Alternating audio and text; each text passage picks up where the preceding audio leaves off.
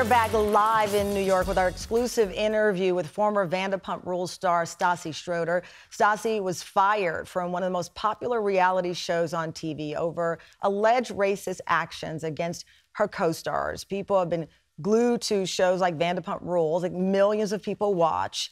And she, of course, was a relevant part of pop culture, impacting the way a lot of people see each other, actually. I do want to bring you back in, Stassi. You're live from L.A. here. And clearly, being live, I'm sure some of your team members have looked at social media to see how this is playing. My team has looked at it. There are people who don't buy what you're saying, and I don't gauge it by that. I gauge it by the answer. I know you've hired a diversity person to work with you to kind of understand. I'm not convinced you fully understand how much of an impact you could have had on Faith's life, the ramifications of all of this on her life as a human being, as a Black woman. I do absolutely understand. I've spent the last 3 months, yes, working with a teacher and learning about everything, and there was so much that I didn't know. Like I didn't understand that just because something wasn't about race for me doesn't mean it's not about race for the other person, because I'm bringing my experience as a white privileged woman to this situation, and she's bringing her experience as a Black woman into this situation. And because it's about race for her, it is about race, and that's something that I've realized. You grew up in New Orleans, a pretty diverse city. You lived a large part of your adult life in LA, a city that people would describe as somewhat woke on some days. I don't understand a person your age not seeing and knowing. Let me zero in on it. The Nazi chic photo. We're not able to show that photo because there's a discrepancy over who owns it. It was deleted from social media. Was that posted on your social? Did you take the picture? Is it your picture? Do you own that photo? Yes. Yes. Okay, yes. So it's your photo, but we, through your team, were unable to show it because I think, honestly, you don't want to see it again because it is so hurtful. But it says in the caption, because I've seen it, Nazi chic. What is chic about Nazi?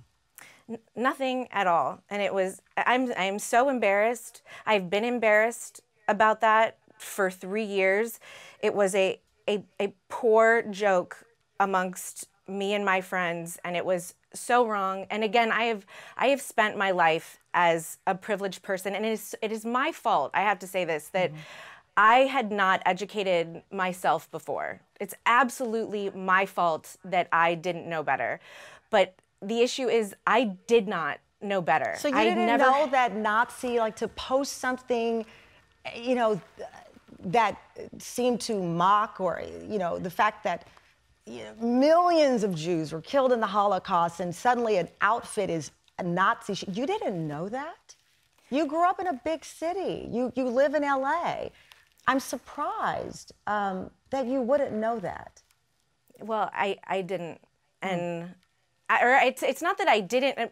Obviously, you know, I know all of the history, but I was so used to making jokes at other people's expenses and have never. Had you made race jokes before, like that? I'm not sure, like Nazi chic. But about Black people, about Latinos, have you ever made any other racial jokes with your friends that you recall? I mean, the Nazi chic was a joke because I looked like that in the outfit that I was wearing, and that was about me.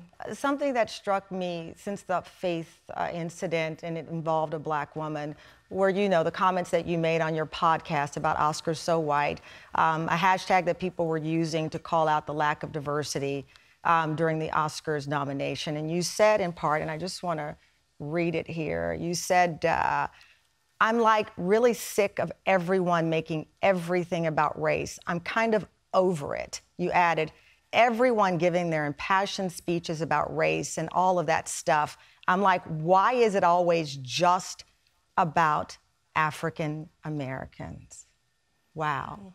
Yes, wow is right, and I have to say I've been wanting to talk about this podcast more, because going through these past few months and working with a teacher and learning about Black history and just the obstacles that Black people face every single day, I look back on that podcast and I am so embarrassed that I even had those thoughts, much less put it out there, because I was that Karen. I was a Karen. I was a Karen who basically said, but what about all lives matter? Right, because I guess I'm, again, going back to your history here, being in a big city like New Orleans and LA, I am shocked, and don't take this as an insult, by your level of ignorance as it relates to race and, you know, what it means to say Nazi chic to Jewish people, and what it meant to Faith in her life. I do a show, and it's my second season. I have to be honest. You know how many times someone has said,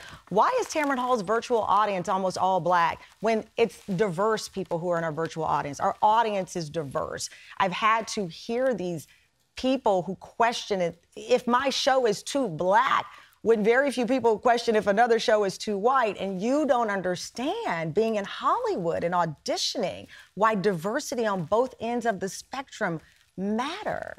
I'm truly perplexed Tamron, by that. I do, but I do understand now. Yeah, you understand. And I truly do. And I've been wanting to talk about this podcast, because I would never, I now know how to speak for Black Lives Matter as opposed to all lives matter. How do you know that? Well, I think that's an overreach. I don't know if you know how to speak to it, but I think you can empathize. No, not speak to it. Okay. Speak for it, to be able to defend it when people are questioning it. Okay, so now you're in your circle of friends who once were capable of making some off-color jokes, no pun intended, and they say to you, Stassi, why do Black lives matter? What is your answer? Because Black people are dying, because they've been oppressed for 400 years. All lives can't matter until Black lives matter, and that's something that I've realized in doing classes. Stassi, it's interesting. Last night, the New York Housewives franchise was trending because they may add their first Black cast member. The Beverly Hills version of that show added Garcelle Bouvet, a Black woman, for the first time in that show's successful run. Do you think these decisions to add diversity to those two popular shows on the network you were on is because of what you're going through? I don't know that it's necessarily because of what I'm going through. I think it's just time, honestly. Did you realize the lack of diversity on Vanderpump Rules and the other shows there, and in reality TV in general? In some of these shows, I should say, not all, clearly. We've definitely noticed it on our show. That's something that's been made aware to us. I can't help who works at the restaurant, though. No, I understand. No, you can't be responsible for it. I was just curious because now you have this change in these two shows. Is the curve correction or the addition of these different types of voices and people, you think, because of what happened? When you learned that you were fired, did they give you a chance to explain yourself? How did you learn that you were fired? No, I got a call from my producer and my lawyer that morning. I understand why I didn't have a chance to explain myself. I've messed up a lot. Now, there was a former co-star, Jax Taylor. He's still on the show, despite coming under fire for comments that he's made on social media. He also falsely accused Faith Stowers of that crime. Should he be fired? I don't want to see any of my friends fired, honestly. I don't want to speak to that. Going back to what I know you want to speak to is this apology that you're offering up to people. As you know, people have said to me, why are you giving her your platform? And I think that we can all learn something. If a young woman your age is able to admit you know nothing, even though you lived in diverse cities, about the Black experience, and you can be so reckless as to say, you know, why do Black people make it all about them, or the Nazi chic?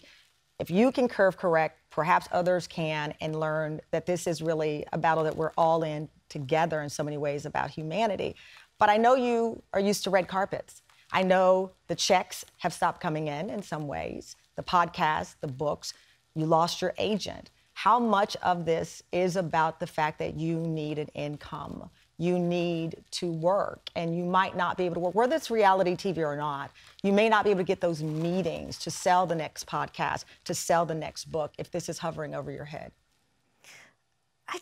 I want to be a better person.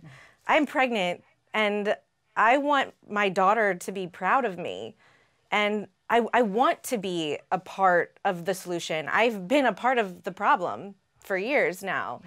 And I've recognized that. And that's why I say I don't feel like I'm a victim of cancel culture. People want me to be mad at it, and I'm not. I needed it. I needed that.